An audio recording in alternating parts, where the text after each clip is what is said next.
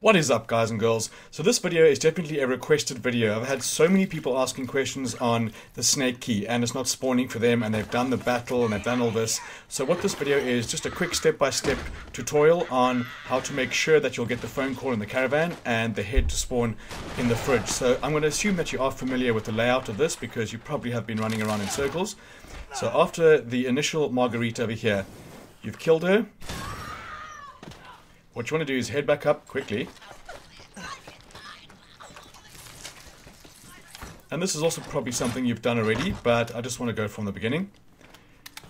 Now what I did was open this up, and this is one of my first plays, and the phone didn't ring. You have to read the note right there on the back. But I went over, tried to pick it up.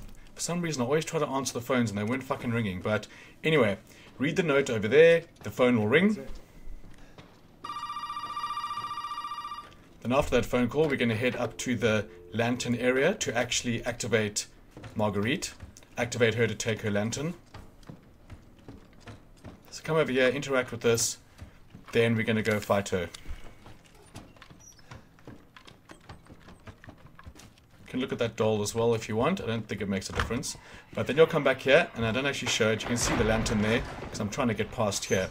But she comes through, takes the lantern, and then you follow her. Fight, win! Now one of the first mishaps is people forget to pick up the lantern after she dies. And it is something I did as well. So make sure you grab the lantern. From there, we're going to head all the way back to the door. Now I've kept this little section in because people said they were just getting completely turned around in this dark area. So I left this part in. Spread this up a little bit here. So go in, go straight ahead. And this is probably the most eeriest part of the game for me. Definitely, just, you know, the toys, the ball coming in there from the right. But you're going to head to the end, and there's no enemies at the moment, just falling dolls. Then you'll get to the door of her room, and a little cutscene will happen, but you go through. And then this is another mishap. People don't know there's a secret door here. You don't have to push X, just walk into it. Grab the arm. The D-series arm. Very strange ingredients for a serum, I must say. Anyway, from here we're going to head all the way back to our caravan. And at this point, the phone should ring. If it doesn't, then you're not playing Resident Evil 7. Now where the hell are you? Look in the fridge. Just like he said. So to your right, as you know, there's going to be a fridge. Open the fridge, there's going to be the head of the cop. Sorry, deputy.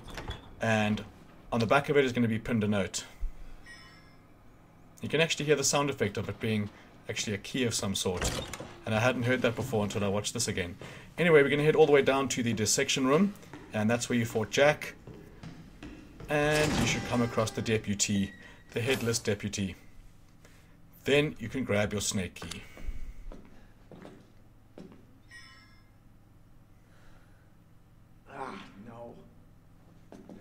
So yeah, that's that, guys. I hope that clears it up, and now I can just paste a link when people ask this question. So I hope you found it informative, and I hope you solved your snake key issue.